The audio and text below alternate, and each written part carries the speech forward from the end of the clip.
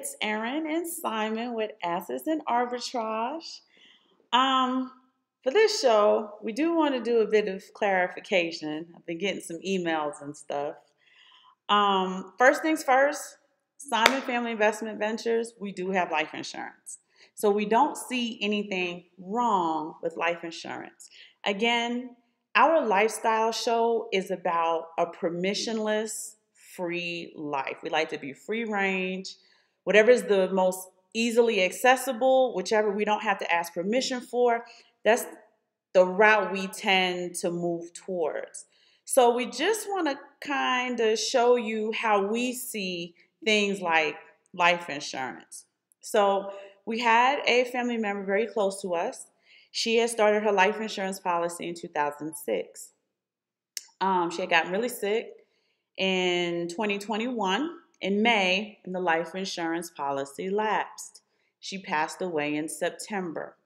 The money that she put in from 2006 to 2021, even though she paid it faithfully and then it lapsed, she got none of that when she actually passed away. So the idea is that we are giving our wealth every single month faithfully to a third party to hold for us just in case something happens. They're getting rich on the wealth that you're paying in every single month when you really should be holding your own wealth. And I'm not saying that to not have life insurance. We're saying maybe have a basic policy that's not hard for you to lapse, because when money gets tight, what's the first bill that goes? Oh, that one to be first, most definitely. And for African Americans who have high blood pressure, diabetes, gout, and all the things that we're predisposed to, those premiums are like nice car note high, right? Like the deluxe Cadillac car note high. So when money gets tight, that's the first to go. So all we're saying is, let's look at this in different ways. Yeah, it basically, we're just saying diversify your portfolio. Mm-hmm. We're the type of people with our lifestyle, we're kind of off the grid, right? So if something happens to me tomorrow, we got that duffel bag of silver that you can go cash in if you need the money. Because if from a life insurance standard, if I die tomorrow, you're going to have to get a doctor here in Mexico, sign off on my death certificate. You're going to have to send that back to the company, and then they're going to have to okay it, right? And that's a lot to be doing when you're grieving. So, we have the life insurance, but we have that alternate stuff that you could touch right now if you need it with the Bitcoin. If you need something, you can touch it right now. You don't have to ask anybody. You don't have to get any permission, verification. It's yours right now so that you can use it as you need it. So, we weren't saying don't do life insurance. And I misspoke on the other, on the last video, because the problems we were having was with a death benefit, which comes with when you have a union job, not the actual life insurance company. Now, I do want to say, when I said I got the life insurance in 3 to 5 business days, that was after the 10 days that the body couldn't figure out how to get to the crematorium. Then there was another 10 days, because this is during COVID, that the coroner or the forensic pathologist or whoever was able to come up with the death certificate. It took over a month to even be able to apply for the life insurance, because like he said, of the process the body had to go through before, and it was COVID. So death certificates were taking way longer than normal and my father didn't pass away from COVID. It just happened at the time of COVID. He was elderly. But these are the things we're talking about, right? Like if you needed the money within that 30, 35 days, there's nothing you can really do about it. There's nothing else for you to touch. You're seeing if you could apply for a payday loan. Family members are trying to come in out of town and stay at your house. You have all of these nuances that are happening during the time of, and when I say tragedy, I think it's tragic when anyone dies, but during a very sad time when you're grieving. And what else happens is it takes that long to get the life insurance, but the Social Security retirement benefit stops immediately. So then if you're used to having a certain amount of income per month, it's gone. So then it's like, damn, I need that life insurance to supplement the income that's now gone. That's well, correct. now it's going to take this amount of time. Where if you got that, that digital asset on standby, you say, okay, I can get what I need right now, and we can take the time and wait for the life insurance process. That's absolutely correct. My father passed away on the 25th of the month. His pension on the 1st, he never received it. My mom never received it. And she surely didn't get his money on the 15th because he had passed away on the 25th. Yeah. So that month was tight for her and we had to supplement. So the idea is, and this is where the GoFundMe's come from, right? Mm-hmm. These companies basically exploit desperation and poverty. That's all the life insurance company is. It's a legitimate casino, right? So understand, let's talk about that, right? House always wins. You have a few winners. You have people where the life insurance is paid out because they did what they were supposed to do all the way through. And you got to remember, my parents are baby boomers. So his life insurance just came out of his paycheck. He didn't even think about it. For people nowadays where you have these 1099 jobs, there are no benefits.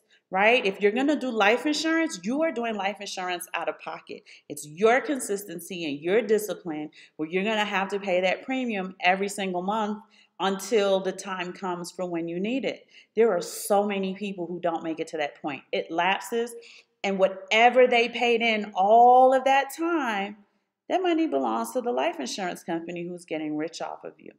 So all we're saying is, with that same mindset, right, instead of relying on a third party to take care of you just in case something happens, take care of yourself, right? Maybe have a term life insurance policy where, like we said, the premium is very basic premium. It's good to have maybe $100,000, maybe $50,000, maybe $20,000. But whatever you would have paid for a real premium, you take that money for yourself, pay it like a saint into your Bitcoin, your Ethereum, whatever you're paying it into. If you don't pay 1 month, the money's still there.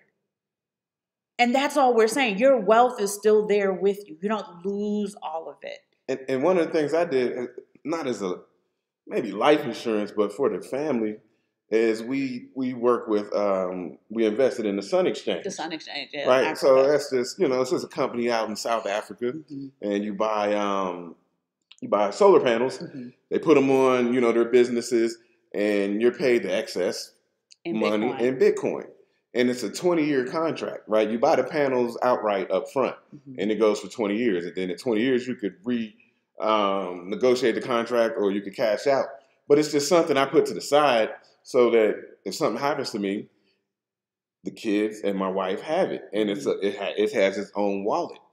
So those are things. I do little things like that, that you just set it aside, like set it and forget it, and it's there. And we do the Swan Bitcoin. Oh yeah, that's the where they take money out once a week and put it into a wallet, and you just set it and forget it. And what we have done is we've set it up to the point where we have some that if we need to use, we can use.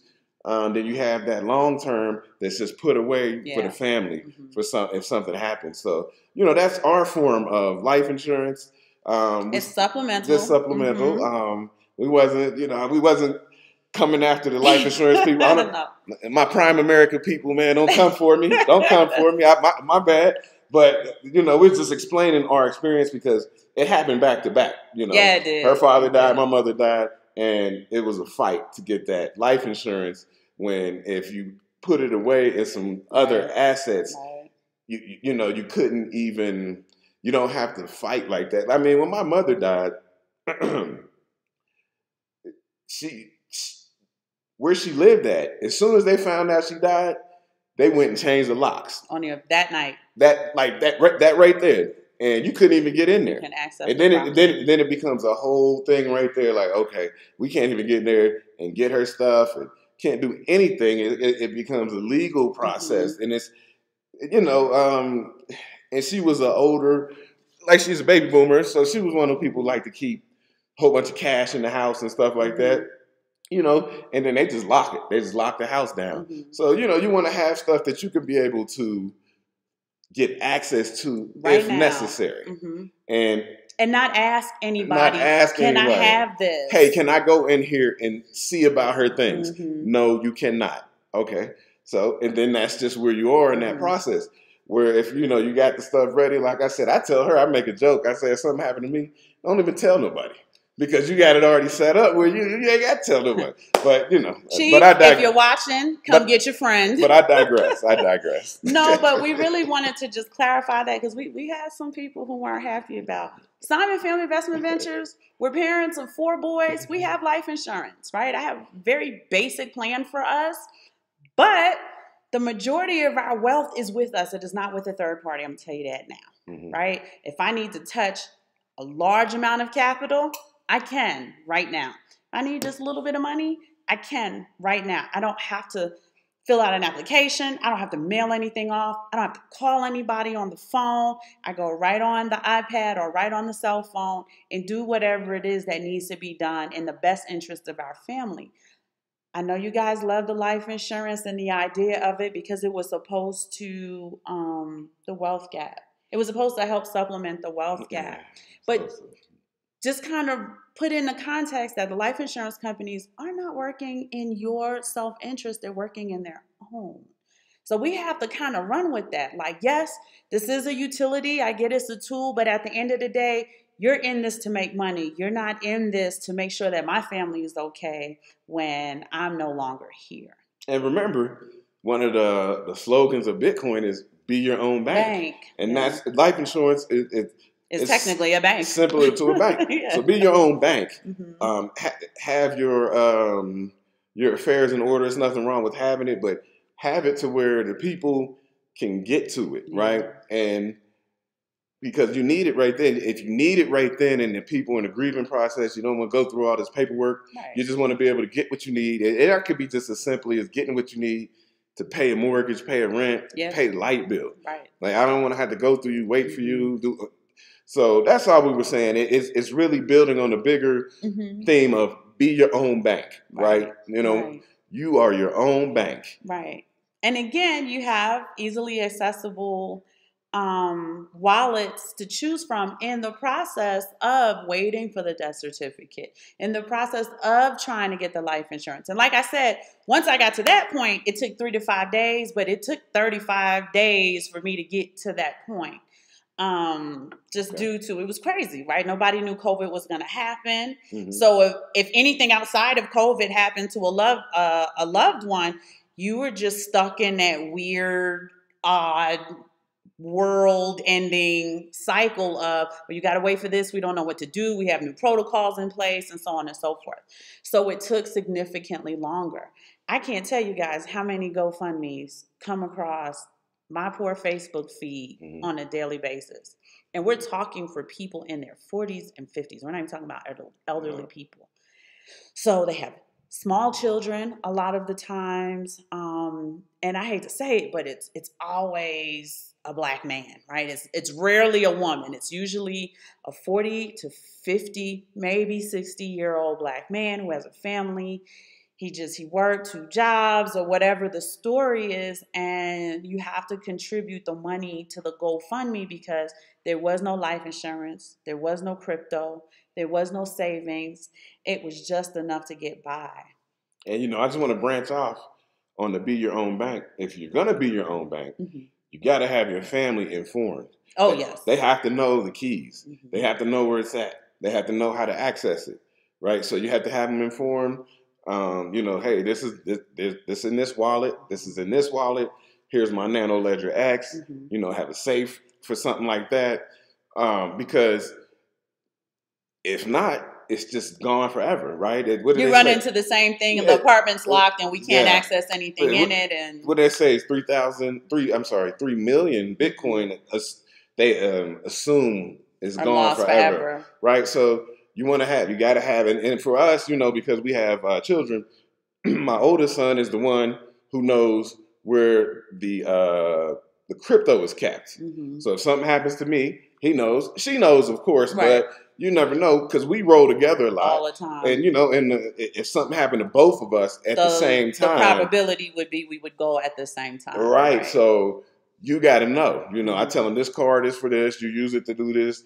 This app. You can get the wallet here. So in being your own bank is a lot of responsibility, and That's why, the third party, they try to, They exploit that. Hey, we're going to take some of that that stress that off responsibility, the obligation, is the headache, the nuances. We'll take care of that for you. You got to be your They're own exploiting bank. that. You got to be your own bank, because every now and then I'll find some new exchange and buy some more crypto, and I'll be like, oh man, I forgot, or I got crypto on exchanges sometime that I forgot about, and I say, damn, and I keep a ledger. I write it down in the notes, and then if I get some more, or I find a new exchange or something I like, I add to the notes just in case something happens to me. It won't just be sitting over there and nobody knows about. And it updates to our son's iCloud. Yep. So, two, right, as a mommy, it's important for you to show your children. First of all, I don't know what the old school mindset is, but even younger couples feel like their kids wouldn't understand it. These kids play Roblox, they play Minecraft, they got virtual bucks, skins. Yes, We teach them. When he goes to buy crypto, he'll have our two middle sons, the 14 and 11-year-old, sit down and purchase the crypto with, so they know how to use the exchanges. They know how to use the wallets. They know how to use the nano ledger. They don't even, we give them an allowance, I guess, but they don't want any cash. They want virtual money. They want virtual money. It's like, hey, can I get some Robux and the Nintendo, what is it called? A Nintendo Swift or something? Yeah, but he has some kind of money he uses on there. I have to buy them the card. And they don't want real money, so they're already in the mindset of using digital assets. Currency. That's how it goes for them. So that's why, even though you get like a lot of pushback from the older generation, but I'm telling you, younger generation's coming, and that's just how they think. They think in digital currency. I don't want. If I gave him a $20 bill, he'd be like, "What am I supposed to do with this?" Right? he wants some digital assets. Yeah, so that's that. But that's the good mindset of the young kids coming up, and that that's why we try to keep them informed, and we teach them about Bitcoin and Ethereum. They did in class some of their homeschooling. They developed their own coin. They created their own coin, wrote their own white paper. Yes. Right, just as a project to understand it better. But to me, the most important part of it was they developed a use case for it. Right, so they understand, like, hey, if you're going to have this coin, it needs a use case. So they developed a use case, of course, because of them. It's gaming, but it's okay. And then, but they wrote a nice little white paper, keep it simple, and that was just like a school project we worked on for a couple weeks. Yeah, it took a few weeks. Yeah, just to get the kids understanding, because to them, because they're younger, Bitcoin looks like I don't get, like, they understand it, but they're into gaming, so it's like we rather have a gaming token or a gaming coin or something like that. I want to buy some skins. Yeah, something what like they that. want to do. But we're talking about these things because, like, with life insurance, you got your beneficiaries. It's the same thing with your crypto, right?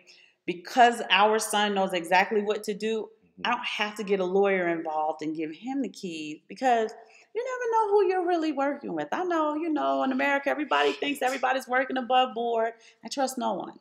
So, you're the beneficiary. You know what you have to do for your brothers. We raised our son to be their brother's keeper. Yep. And that way, probate court doesn't have to get involved. Yes. Right? The estate is in a situation where this is going to be locked up in court forever because your parents just had so much assets, and we have to figure out who the assets are going to go to. Our sons may be of the age where they have wives or ex-wives, or God forbid, just have like broken and fractured families where people are fighting for wealth that doesn't belong to them. You want to be those 7, 8, 10 steps ahead. Yep. You are in charge of this. When our middle sons get a little bit older, we're going to break it up. These are your keys. These are your keys. These are your keys. These are your keys. And we keep that in our will, and we update it so that there's no... Yeah, well, you have to update it because the way that our family is set up now, they're getting older. So my oldest son is 20. So let's say he goes out and gets married and starts his own family. So I would have to alter it because he has his family, but I still got to have something for the other three, right? Because if it goes to him and his family, then maybe the other three don't get in. Just depending on how stuff. You guys know how drama shakes down, yeah, right? You know how you it got work an out ambitious sometime. wife, and she's like, "Y'all got money. Your brothers don't need that." So, like, 10 years from now, maybe all three of them are married and have their own families. All 4 of them. And you said 10 years from now. 10 years, yeah, not Tino. Because Tino's a baby, yeah. And so you would have to restructure it again. Okay, they have a family, leave some to this. And then as they get older, because we had talked about this before, you're supposed to go 2 generations ahead. Then we're going to start structuring it for their kids, which we're not leaving this for you anymore, right? We're going to write you out. So this is for the grandkids. These are for your children. Right. So, and that's important, right? Because the idea is that they're supposed to, and we're consciously raising our sons, right? Let me say that one more time. I want y'all to write this down. You're consciously raising your children, right? You're not responding to whatever happens from day to day. You are strategically raising them. You're like, hey, this is the game plan. This is how we build our wealth. This is how we maintain our wealth. This is how we protect the wealth. It's a 3-layered scheme or blueprint that we utilize for our sons. So we're teaching them the same thing. When you get, and our oldest, our 20-year-old, he's really good about saving money and being disciplined. He gets that from personality, same personality as his father. He's cheap. I'm cheap. He's cheap. Now the 11-year-old, I'm worried about him because he's got very expensive taste. Right. So we'll have to take a very different approach. That's the one with the Robux. He's got a car lot and all sorts of other stuff on Roblox. So he's one we'll have to really work with to get him disciplined to put stuff to the side consistently in order to build, right? He's going to want to spend versus accumulate. And as parents or even as people, we have to be self-aware. If that's your trait, like, when I get money, I like to let go of it. You have to be self-aware of that and try to put things in place like a Swan Bitcoin, where that money comes out before I even see it, goes right to Bitcoin. Yep, and I got it. Right? Let me get a SunTrust because it's something that's long-term. I don't have to think about it. I know that it's going towards that. For those of you, let's just go into the SunTrust real quick. Okay. They, you can buy a cell or you can buy a whole solar panel. It's 24 cells to a solar panel, right? Oh, man. I'm going to double check that for you guys, but I think it's 24 cells to a solar panel. So you can buy however many cells you want, or you can purchase an entire panel. These panels go to commercial buildings, right? This is not for residential homes. These go to commercial buildings, schools, nursing homes, malls, plazas, all of those different type of commercial buildings. And it's long term. It's a 20-year thing. So once you get involved with it, you don't have to think about it again. So that's something you can just set it and forget it. That's what I like to call it. Swan Bitcoin, set it and forget it. Especially if you know your budget may be tighter, where it's like, I can save, things are tight, right? With everything going up in the U.S., car notes, cell phone bills, electricity, food. We saw how much the food costs there. It's absolutely crazy. So Swan Bitcoin would be your best friend because you can set it and forget it. You can do a week, you can do bi-weekly, you can do monthly with Swan Bitcoin. And their customer service, man, Reed is the best. I'm going to shout out Reed. Anytime you need anything, you just email him. He's on top of it. So they have a really good customer service as well, should you need to utilize it. I just wanted to circle back around when we were talking about life insurance. Not even life insurance, but just leaving assets and stuff for your family. Because we both went through this recently. Her father, very disciplined, meticulous.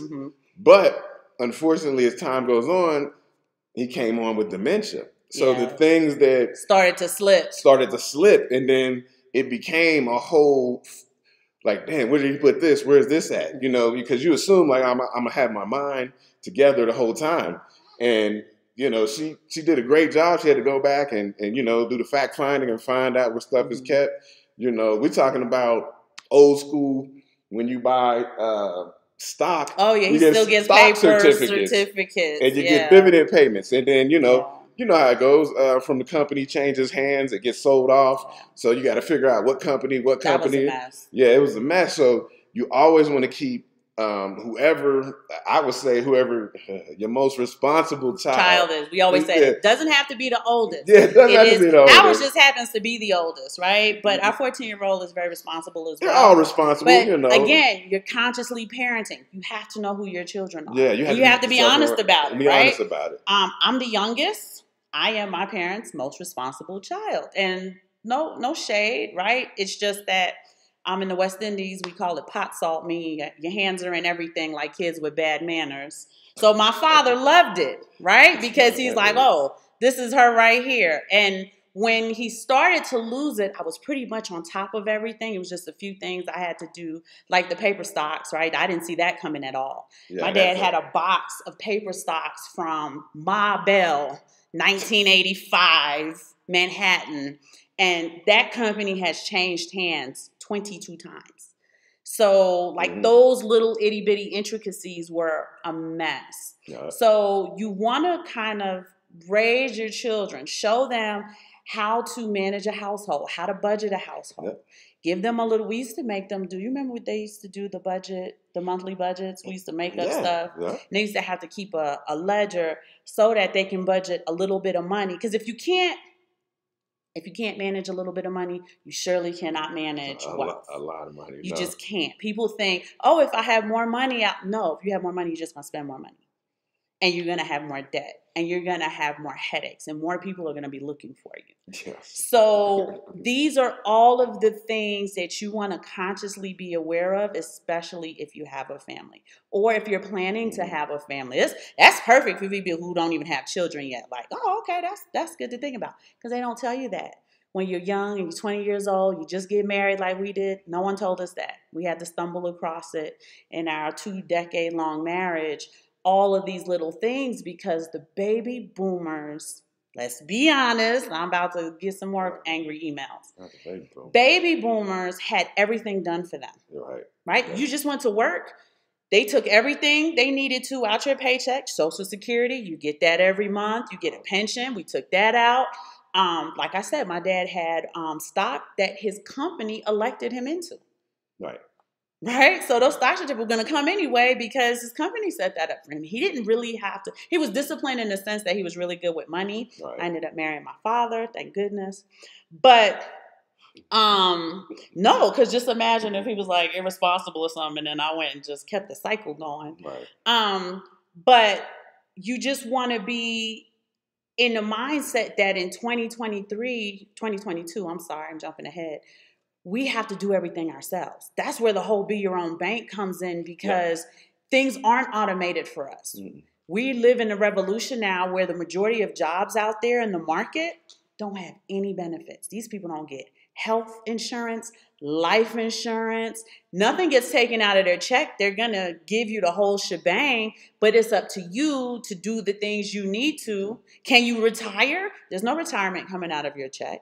You're not paying into Social Security. And of course, we all know that Social Security may not even be there when people in our age bracket retire. So you have to set these things up. And we'll have a whole show. He talks to me about it all the time. You're going to be 65 working? You're going to get up, get in your car, and drive to work every day? You're 65 years old, 1099? Like I talk to people, certain people, they may be, in their 50s, pushing 60s. No retirement. And they don't have any... They don't have a plan of retirement, right? I have a good friend that I worked with, the Chief. You watch Shout out the Chief. He's going to be on the show, and he's going to talk about he's getting ready to retire. He's been planning. He's been planning. We were firefighters together. He's planning his retirement. He's planning on spending some time in Mexico or other countries, wherever they may be. And we're going to have him on the show. And we're going to talk extensively about that. But we're getting to the point where people that age, that's it. Because behind them, people don't have the type of jobs where you can retire from. You're not going to get those pensions. You're not going to get those payments coming to you when you can hang out in a golf course resort. You can live in an active community, right? Some of these people, well, the majority of them, unfortunately, just looking down the pike, you guys are going to have to live with children, family members. I mean, it's already getting tight with people who are employed. So when we talk about things like holding on to your wealth and you be your own life insurance company, or at least supplement it, right? But we're talking to people who don't have life insurance as well. I know there's plenty of you guys out here watching this show who don't have a life insurance policy, right? Whether you have issues where the premiums are just too high, or you had it in the past and it lapsed and you just never got back on top of it, we are just showing you different options you can do in order to supplement the things you need long term. Right. Another thing that we don't really think about, because I guess we're talking about death, but let's just come back a step. You know, when you're 20 and 30, you have all this energy. You can stay up 24 hours, turn around, go right to work, come home, cook for your children, you know, go coach a basketball game or go get your hair done or what have you. When you start to get 45, 55, the knees are creaking, the elbows hurt, the arthritis sets in. Are you healthy enough to continue working? Especially for those of you who have physical jobs or who have jobs where you must be on site. What plan do you have in place should you have a health crisis? And so with that, you have different platforms, you know, where you can stake your crypto and get the interest payment. Yeah. Right? You used to be able to do that. Remember people say, oh, you could just live off the interest. But because of the Treasury bond, because of the interest rate has went so low that you can't even do that anymore. That whole thing stressed him out, y'all. But if you put, and I know people are funny about leaving crypto on exchanges and stuff, and I get it. But if you had, you know, whatever, a certain amount of crypto on an exchange, then they send you an interest payment. We do that with BlockFi. Right.